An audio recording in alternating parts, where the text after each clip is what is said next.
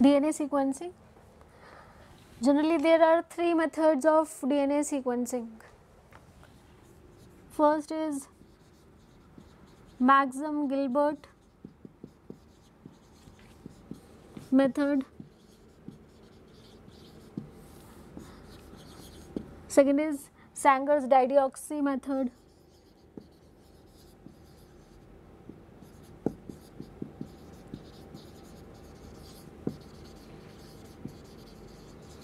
Sanger's dideoxy method of DNA sequencing, and third is automated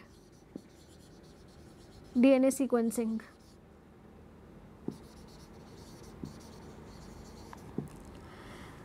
So, discussing these methods in detail, first of all we will discuss about Maxam-Gilbert method. This method is also known as chain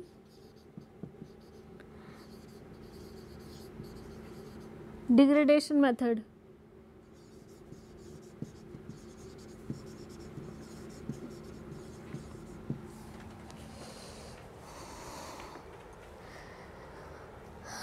This method is not generally used nowadays. Nowadays generally we use Sanger's method of DNA sequencing, but Maxam-Gilbert method was used previously.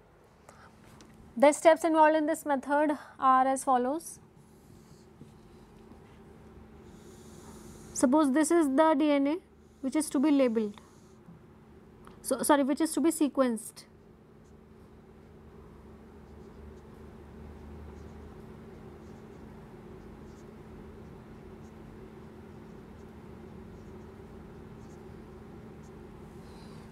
Okay, this is 3' and 5'.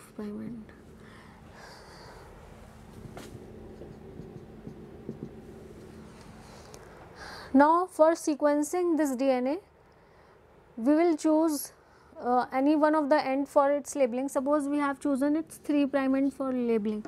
So, we label its 3' end.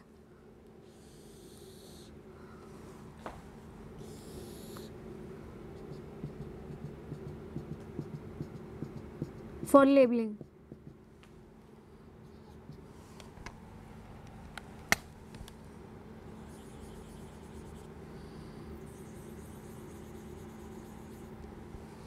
So, at the 3' end of both the strands, radioactively labeled dye is added. Now, denaturation, the strands are separated and we get a single stranded DNA. Now, this sample is divided into 4 tubes, and in each of the tube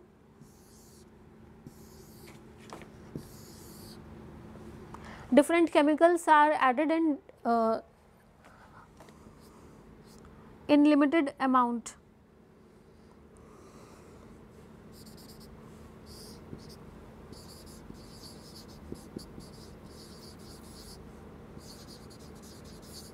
Destroys only at A, destroys at A and G,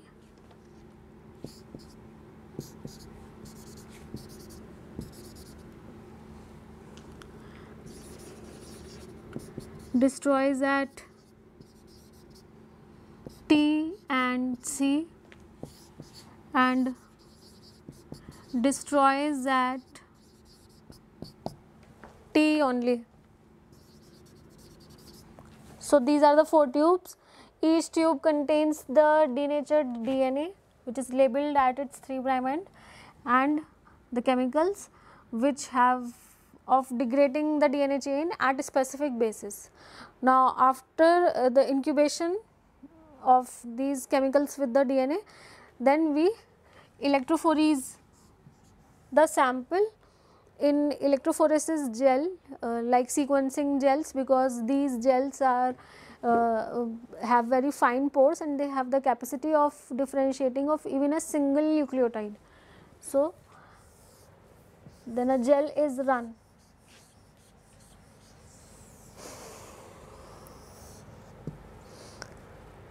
Each lane of the gel contains the sample from each tube.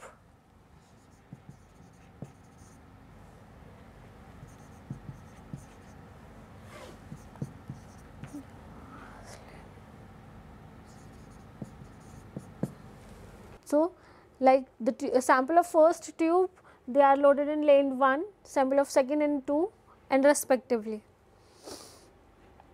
Now, after electrophoresis,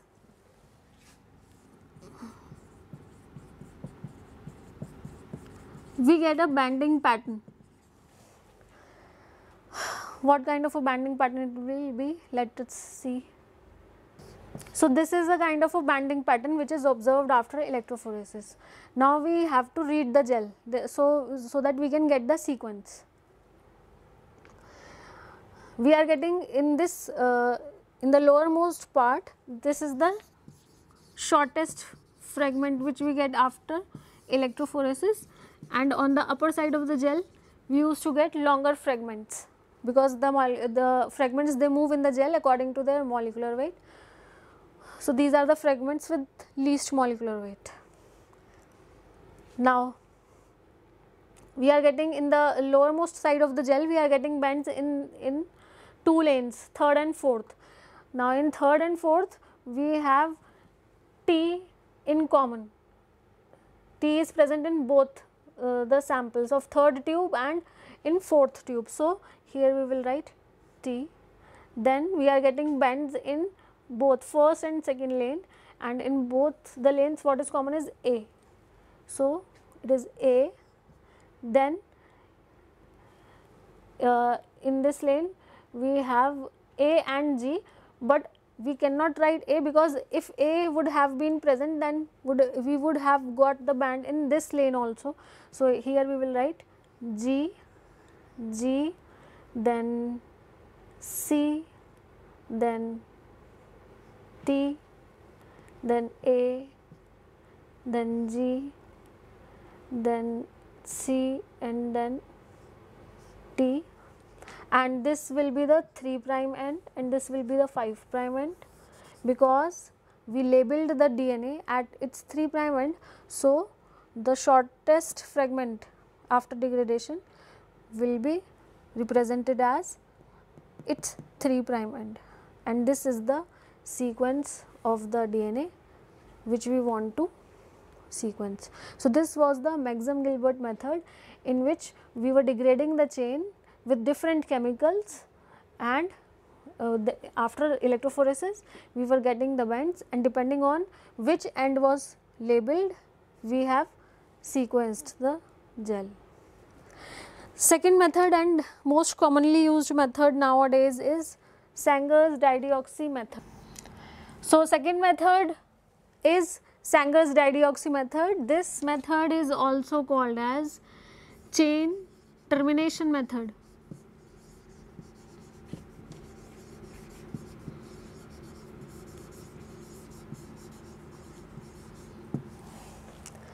The basic principle in this method is the use of dideoxynucleotides.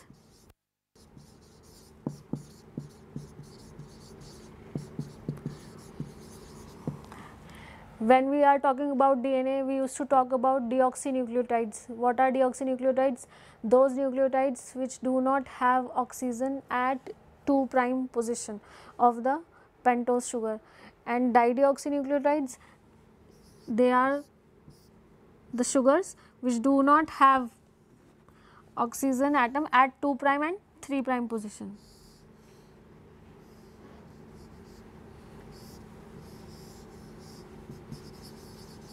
This is the structure of a dideoxynucleotide.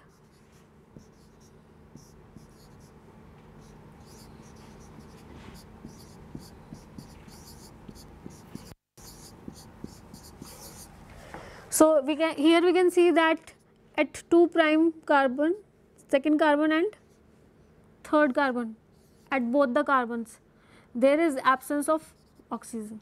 So, this is a structure of a dideoxynucleotide. nucleotide. So this is the basic principle of the whole technique. What are the steps which are involved, and this is the most commonly used method nowadays for sequencing of DNA nucleotides. The steps involved are, suppose this is the DNA which we want to sequence.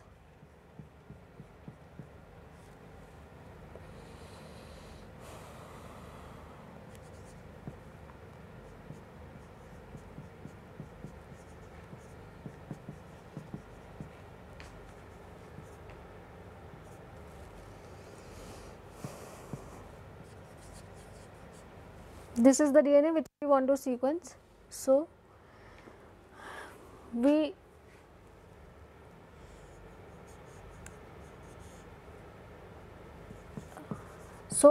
have to add a primer, A T A A. This is the primer sequence,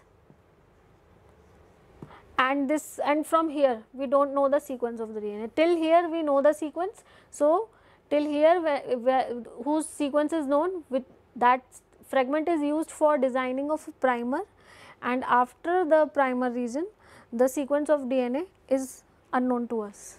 So for sequencing we carry out PCR reactions, and in tube we add DNA polymerase plus 99% DNTPs plus 1% DDNTPs, which are radio labeled. So again we take 4 tubes,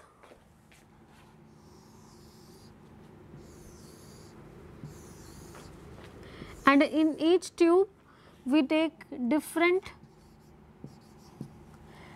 DDNTP. These DDNTPs are radio labeled. Okay, so in each tube we have a DNA sample which is to be sequenced, a primer, DNA polymerase, DNTPs and DDNTPs. DNTPs are simple nucleoside triphosphates like DATP, DGTP, DCTP and DTTP. They are included in DNTPs. Now what will happen that using this primer, this DNA polymerase will start synthesizing the complementary strand. Now suppose for example we consider this tube. What will happen in this tube?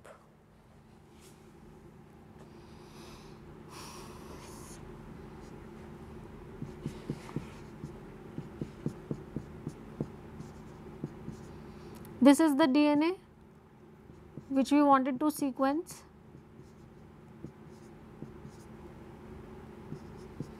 and this was the primer. Now synthesis, G, C, G. Now complementary to T, A has to be incorporated. So it may happen or it may not happen that at this place DDA is incorporated. If DDA is incorporated at this place complementary to T, then the chain synthesis will terminate here, and no more further addition of nucleotides will take place.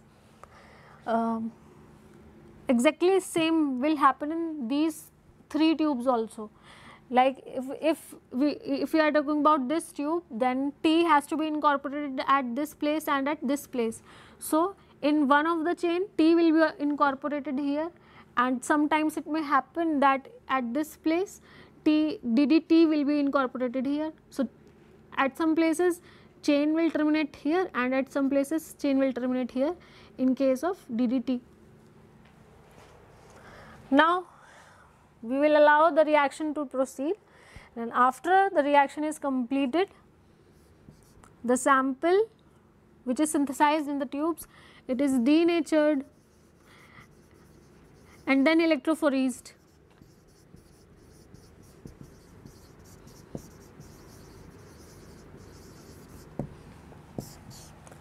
Again, electrophoresis is done on sequencing gel like page. Again the same reason that because these gels are very fine, they are called as sequencing gels, because the difference of even a single nucleotide can be detected in these gels.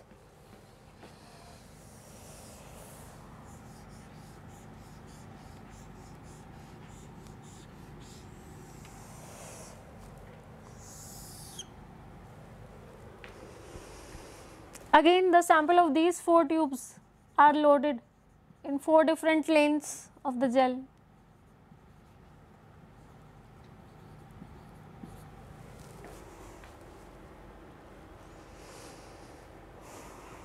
Now, what will be the banding pattern?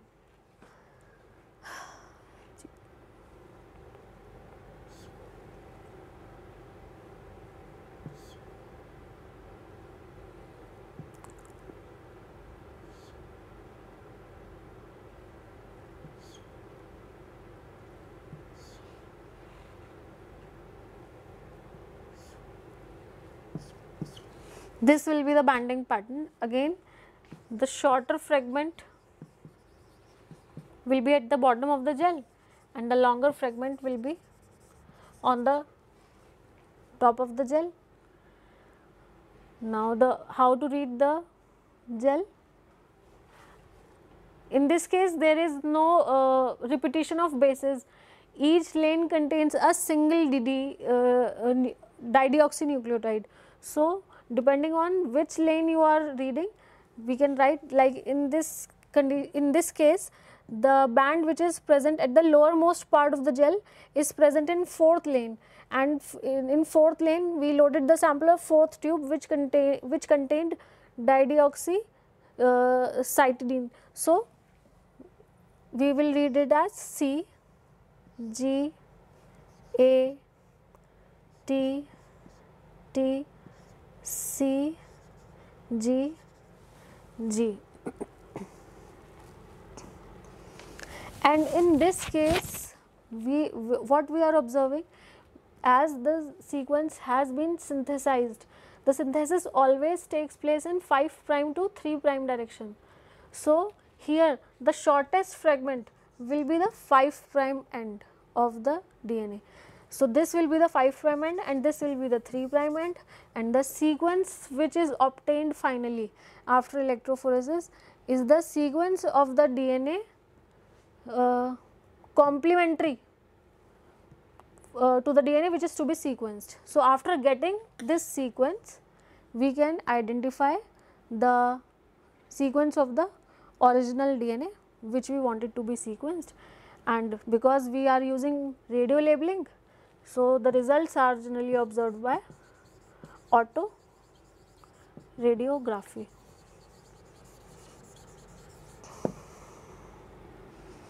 Third method is automated method of DNA sequencing.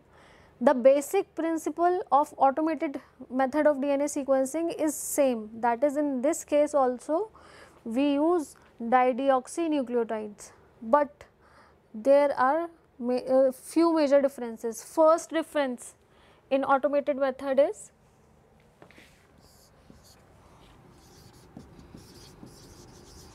difference relatively to Sanger's method. First difference is that in case of automated DNA sequencing, we do not use radio labeling, we use fluorochromes.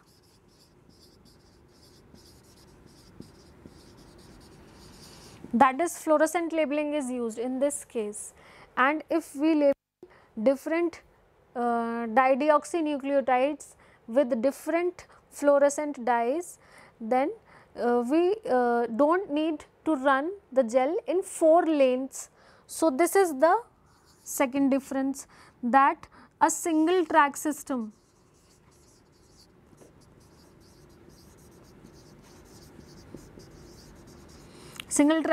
means that is a reaction in single tube, and then the running of gel in a single lane.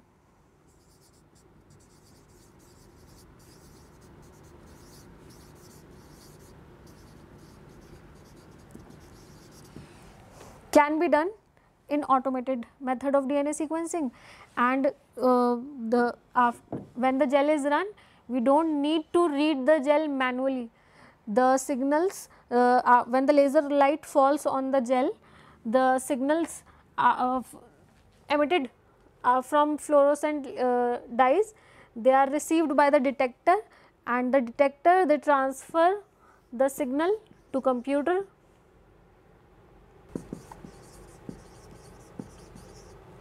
Detector transfer the signals to computer, and the computer generates the sequence. This part is of automated DNA sequencing.